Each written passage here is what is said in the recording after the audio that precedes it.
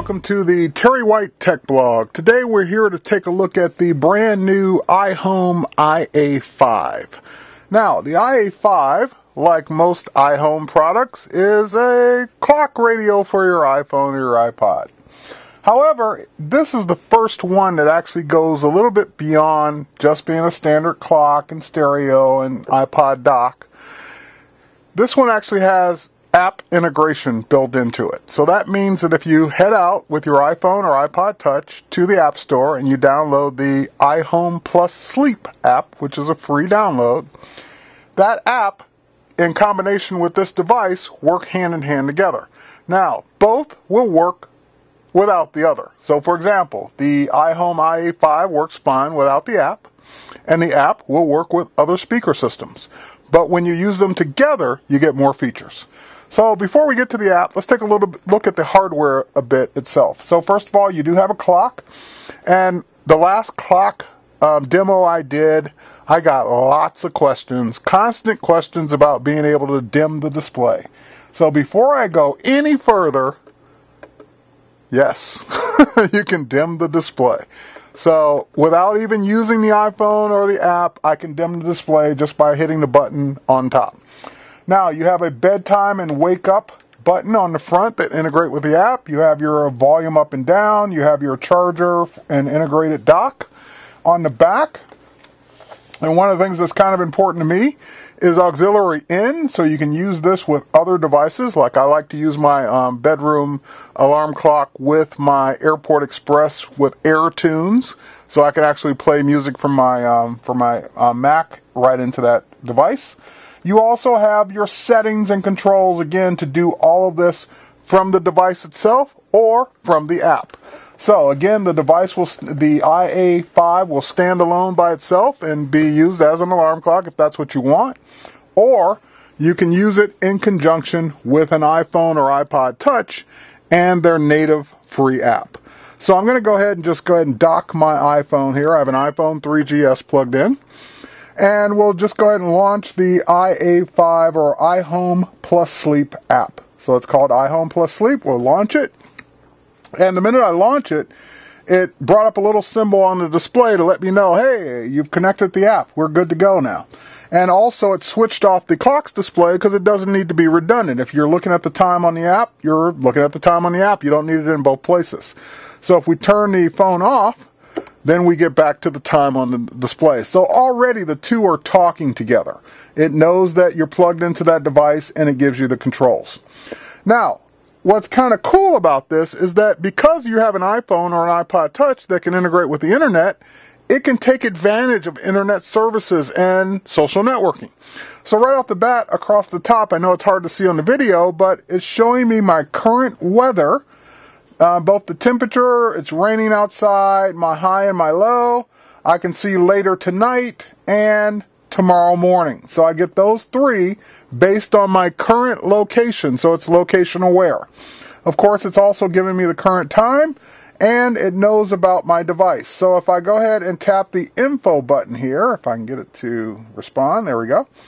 It will then let me get into the settings, and I can actually go control all of those settings. So where I want my weather to come in, the accounts that I want it to integrate with, any reminders, the bedtime dimmer for the iPhone itself or the device, the home background screen, and the hardware settings for the iA5 itself. So if I get to the hardware settings, I can actually set a device alarm so that even if the phone is not plugged in, the alarm will still go off. I can set the equalizer, bass and treble, your sleep controls, your brightness controls, so I can dim the display from here as well. And of course, auto display the clock. And one of the things I thought was most important and pretty cool is that I can sync the time from my iPhone to the time of the display. So I don't have to hit buttons to set the time. It will just, with that little beep, will sync the time with whatever the current time is on my phone. It will set the clock. All right, so that's pretty cool that we have the integration to be able to control the device. But what makes this particular app and this particular combination kind of cool is that we have the ability to set up what are called cards, these sleep cards.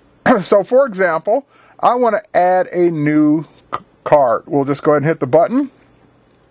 I want a new alarm card, and we'll call this one Test. So I can set up as many of these as I need. So I've named this one Test. Now it says, what will be my alarm time? So I can now set the time. It's at 4:48 p.m. to right now. So we'll set it for, let's set it for 5 p.m. We'll give it a couple minutes here. And we're done. So now that's set for 5 p.m. Do I want it to repeat? The schedule of never, every day, every weekend, every weekday, custom, so forth and so on. So I'll say don't repeat it. And what do I want it to do? Do I want a snooze time? Do I want vibrate? What do I want to sleep to? What music or whatever? And what do I want to wake to?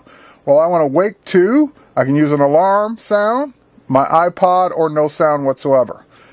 And I'd be kind of hard to wake up with no sound whatsoever. So I will choose a song from my iPod app, and I can choose as many songs as I want. And it's now added that song to the card. And I can have any reminder messages pop up when I go to sleep or wake up. I can also do social networking. So I can say when I go to bed, tweet a message. When I wake up, tweet a message. Same thing for Facebook. Update my status when I go to sleep or wake up. So once I'm all done there, I'll just hit save and quit. So now that app or that test, that time card is there. I just got a text message. We'll go ahead and get past that. And it says that it's going to do this in 11 minutes. So it looks like I wasn't looking at the current time. So let's go ahead and update that. We'll change the time on this to be a little bit sooner. So we get to edit that card. And I thought it was 4:59. It's actually 4:49. So let's make it go off at 4:51. Actually, that'll be good. So we'll hit done there. Save and set. Close this. And now we're back to the time, and we'll just go ahead and even turn that display off. So we have in less than 60 seconds, our alarm should go off. It should start playing our music, and it will gradually build the music up as the longer you let it play, obviously. So that's the integration with the free app and being able to set up multiple sleep cards and napping cards and having it update your status when you wake up and do social networking. So it's kind of cool to have an integrated app that's more intelligent than any off-the-shelf alarm clock that you would buy. Now, the iA5 goes for right around $89 to $99, depending on where you buy it. You can find out more information about the actual pricing and specs at my blog, terrywhite.com/techblog. So, here comes our alarm, right on schedule at 4:51. The music is gradually building up. I can hear it playing just a little bit in the background there. Now, if I want to turn it off, I can hit the snooze button on back, or I can actually just wake it up, hit the snooze button here, or slide to wake up. Once I slide to wake up, I then get the overnight news. So what it's doing now is it's going and checking my Facebook status or status messages from all my friends to let me know if what messages I missed while I was sleeping. All right, so that's it for this review of the iA5 and the Sleep or iHome+Sleep app, which is a free download from the App Store. Hope you enjoyed it. My name's Terry White, and again, thanks for watching.